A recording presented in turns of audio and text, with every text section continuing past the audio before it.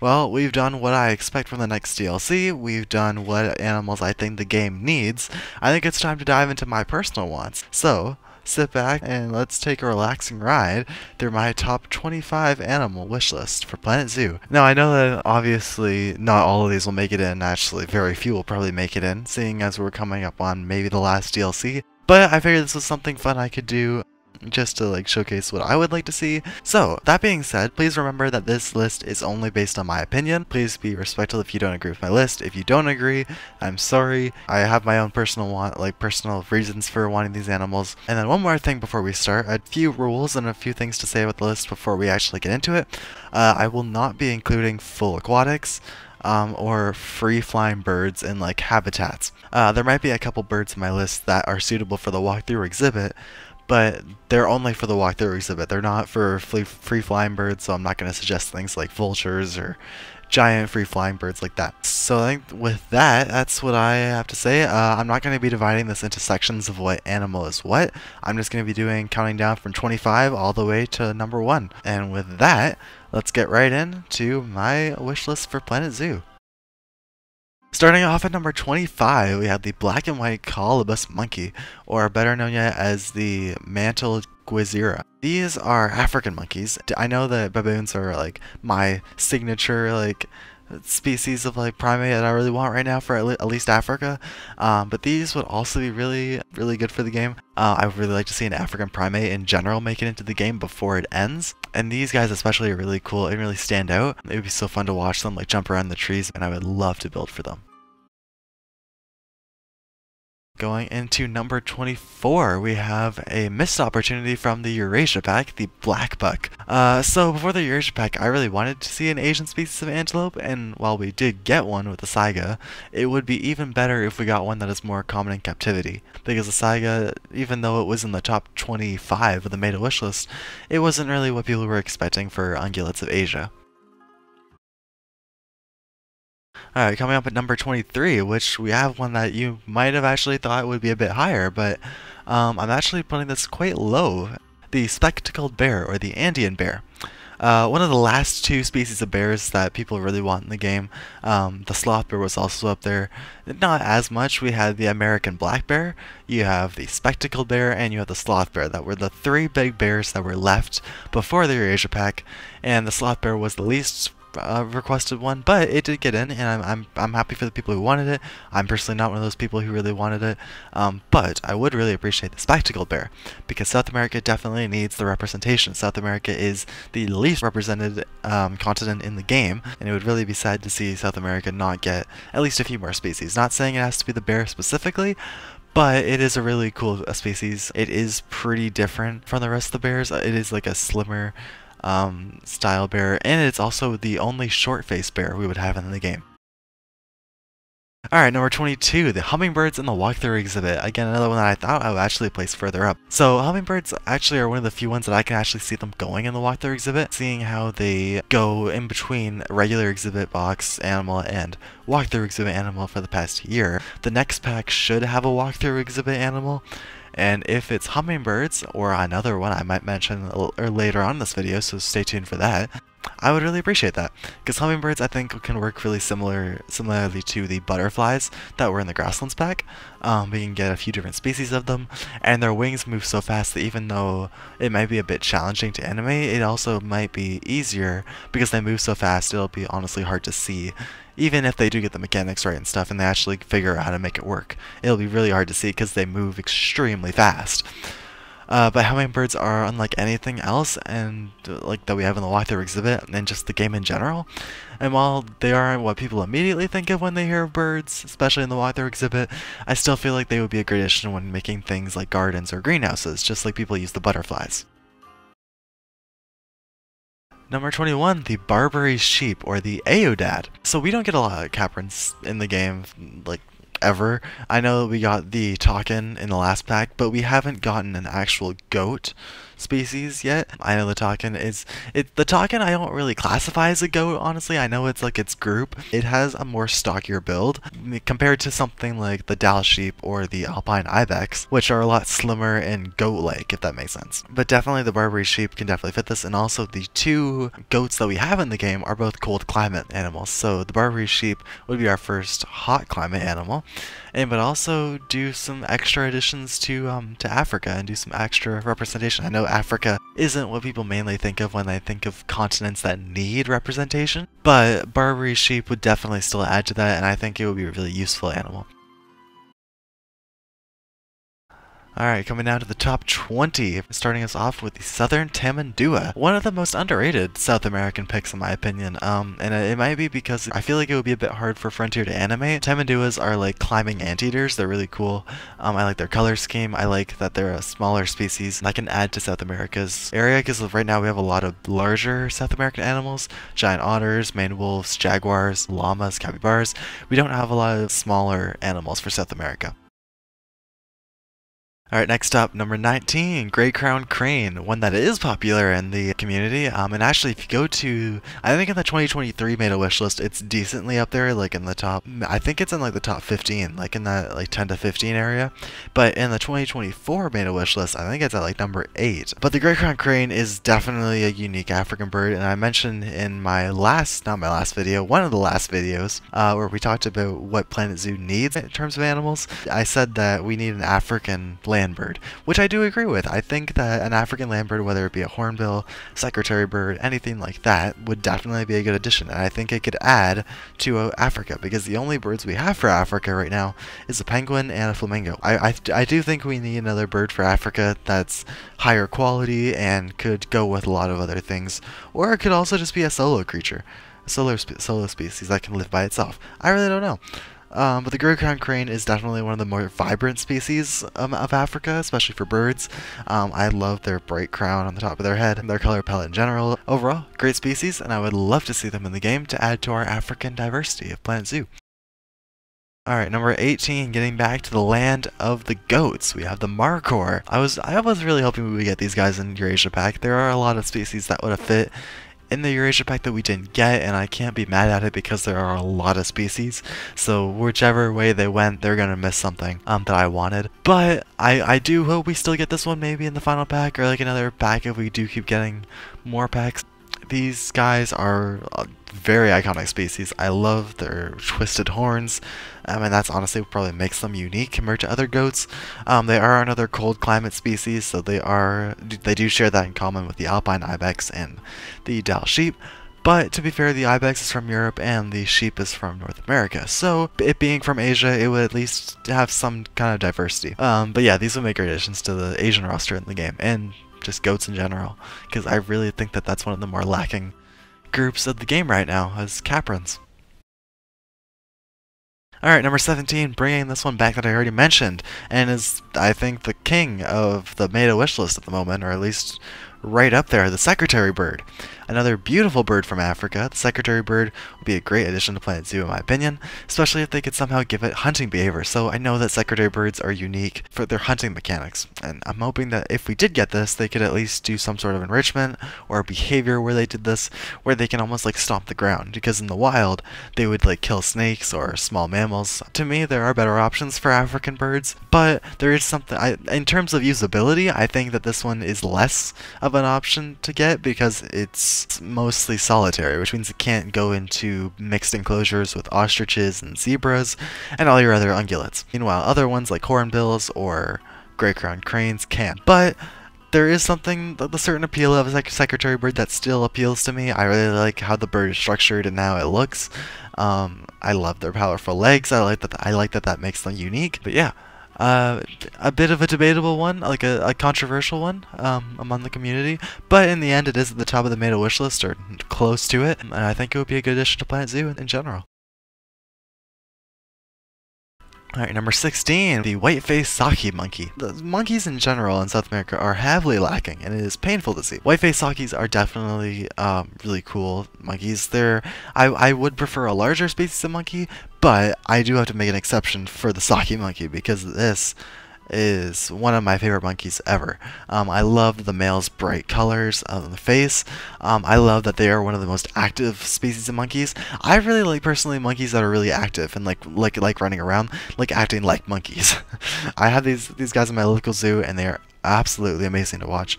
I love them running around and see them just have fun. Okay, number 15, the palace cat. I know that cats aren't the biggest want right now in the game because we have so many, and I know that there are definitely a lot of groups that need more attention. But let's remember that this is my wish list, and I can want as many cats as I want. Palace cat, I really wanted in the Eurasia pack. Again, another missed opportunity, but it's fine because again, there's lots of animals for Eurasia. While I am sad that a couple of them they did choose could have been better, I don't care that much. You can go see my Eurasia pack review for that on the Shorts channel. And actually, speaking of that, you can go see all of my reviews for every Planet Zoo DLC on the Shorts section of my channel. Head over there after you're done this video and check those out. Anyway, let's get back to the video. So, the palace cat is definitely, I think, one of the very few cats. Even if cats aren't the main one, there is like a couple ones that are still squeaking by that people really like. And I'm definitely one of this crowd for the palace cat. It is a beautiful cat, and especially would add to our small cat roster in the game. And they're just really cute in general and grumpy. Alright, number 14, Panther Chameleon, or just a chameleon in general. Like, I just chose the Panther Chameleon because it's the most recognizable and the most common one. I'm normally not that invested in exhibit box animals. Every time we get an exhibit animal, we're in the box, I try to be excited, but I'm like, nah, I won't ever use it, who cares? But I am glad for the people who do get exhibit box animals, but this one would definitely be one of the animals I would love in the exhibit, and I might actually want to see it when the pack releases, if it has this guy in it. Because normally when I open a pack, I just skip the exhibit animal, because I don't care about it. Chameleons are really cool, I love their color changing abilities. I'm wondering if we did get this, that they would put color changing abilities in here maybe. It would be really cool if they did that. Seeing as exhibit box animals are just stationary usually, they just stay in one place, I can't really see too much of a problem with the coloring. I'm assuming they just stay in one place and they have that color for the entirety that they're in there. But I don't know. I just really hope we get it. I think it's the only one of the very few animals that were missing from the exhibit box. Alright, and then coming down to number 13, we're getting closer to the top 10. A rabbit species. So whether it's a jackrabbit, an Arctic hare, European rabbit, Holland lop, rabbits are unlike anything else and can fill a variety of zoo needs. If we get the European rabbit, people will be ecstatic for a petting zoo animal. If it's a jackrabbit, it'll be like a desert kind of animal. Arctic hare will be a tundra animal. Rabbits can fill a lot of things. I think the European rabbit will be most useful because not only can it be a petting zoo animal, but it can also be like a wild rabbit. Like you can just put them, set them off in your zoo. I think also modders would also really like a rabbit because these are the only model or rig that they don't have to use. And if we get one rabbit, they can make the rest of the rabbits, like a jackrabbit and stuff like that, and the things we don't have. Alright, moving down the list to number 12, we have the serval, another feline that I know a lot of people don't want. It's not like a what would benefit the game pick for me, it's just that I really like servals. I know a lot of people say it's just a caracal clone and we should have got the serval instead of the caracal, but I disagree. I like the caracal just as much, but the serval it's like a half and half situation. If we get one, we should get the other, I think. At least for me. I know a lot of people don't feel the same way. Alright, number 11, Southern Ground Hornbill, another African bird. This one's a bit different, and this one ranks a bit higher than the last two, the Secretary and the Great Crowned Crane. Hornbills are vibrant and would be very different to other birds we have in the game. I think almost like the closest thing we would have to vultures, because I know vultures are a lot more flight activated, they spend a lot more time in the air, but ground hornbills actually don't, and I think that these would still be pretty cool scavengers to have. They would be able to be in large hoofstock enclosures with zebras and all that stuff, and they're just cool creatures in general, so I really want to see them in the game. Alright, coming down to the top 10, here we go. Hamadryas baboon. So yes, I know that in the last video In the last speculation video, I put the baboon at number 1 spot of what the animal we need the most in Planet Zoo, and it's true, the baboon is one of my top 3 spots, but I didn't say which baboon species is in the top 3, so keep an eye out for that. But anyway, the baboon is probably like the most important species. The baboon is like a really common animal that's also really well known. I just prefer another species of baboon more than the Hamadryas. I just think the Hamadryas is the one we're gonna get, probably the most likely. So hopefully that pays off, and hopefully we get a baboon species in the final pack. Alright, number 9, Golden Lion Tamarin, another South American monkey. And again, I know that I said I wanted larger species of monkeys in South America, but this is an exception because tamarins are really iconic species in zoos. I really like these guys. They're also at my local zoo, and I would really like to see them as either habitat animals, or if it has to come through it and they have no other ideas, the walkthrough exhibit. Number 8 and 7, these are tied, and that is the Scarlet Ibis and the Victoria Crown Pigeon. So both of these are medium-sized colorful birds, and they are both ones that I really like. Both of them are and actually at my local zoo, they have these guys together in the same enclosure, and I know they're from different continents entirely. It was really cool to see like the different color contrast between the two. Alright, number 6, macaws and the walkthrough exhibit, a very controversial topic. I do think that we could potentially see these in the final pack, much like Jurassic World Evolution gave their game Pteranodons in the final pack, being the only flying species in the game, being on a looped system. Anyway though, that's another video entirely. I really like macaws. I think that they could again work the same way as butterflies, giving us a few different species of them, like the red and gold, or sorry, red and blue, or like the military macaw, or hyacinth macaw. A bunch of different macaw species are there to choose from. I can't say no to a macaw. Alright, top 5 time. This is where it gets interesting. Here we go. Alright, number 5, Goodfellow's Tree Kangaroo. One of the more popular ones recently after the Oceania Pack's exclusion of it, which I can understand. Tree kangaroos are really unique animals. They would definitely be something completely different to what we have in the game as far as like the roster of animals go. And I mean, they'd also be one of the cutest animals in the game, so what's not to love? Alright, number 4. This is probably the most surprising one out of the list, the Brazilian porcupine. I actually never mentioned this one in either of the past 2 videos, simply because I don't think it's needed in the game, and I also don't think we're gonna get it. But I think that this guy is definitely something unique, and I know we just got a porcupine last year, but the great thing about porcupines is that they're really different. Even if we got the North American porcupine, it's still a lot different than the African crested porcupine. So overall, another porcupine would be great as long as it's something that is unique. And Brazilian porcupines, I haven't even seen them in real zoos. I just love the way they look, they're cute, and they're unique to what we have in the roster so far. And would also be South American representation. I think that these could be a really good wild card if Frontier does go the route of a Latin America pack for the finale pack. Alright, number 3, a waterfowl species, specifically a pelican. Now, in the last video where I did what we need in Planet Zoo, I put this in just with like waterfowl, and I did a duck or a pelican. With this, I'm specifically choosing a pelican because this is my wish list. While I would like ducks, they're just not as interesting to build for as a pelican would, if that makes sense. Pelicans are really unique, and I know that there is some great mods for pelicans already out there. There's specifically, I think, the Great White Pelican. That is a really good mod, but I do want to see an official one, not only just because the console people exist, because now they can't get mods, but in general, pelicans I feel like deserve a spot in the game's roster because they're very iconic birds. Now that we have the swan, we hopefully should be able to see something reuse that rig, because it would be a shame if they didn't. Alright, number 2. This is what you've been waiting for, the gelada. While the Hamadryas I put at 10th place, my true favorite baboon species is the gelada, after seeing them at the Bronx Zoo, and that's really changed my mind. I think it would be a really good addition to Planet Zoo, and I think that we need some sort of African primate in Planet Zoo.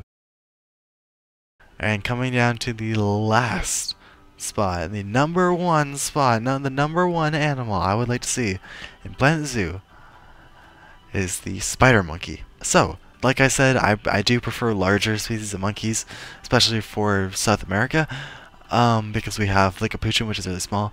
But definitely comparing like the spider monkey to other larger monkeys, especially the howler monkey, I've seen both of these species in real life, actually a few weeks ago when I went to South America. for a trip. I saw both of these. One of them was in a sanctuary and one of them was just in the wild. I still prefer the spider monkey because even before seeing them I already loved them because they are such goofy, amazing animals.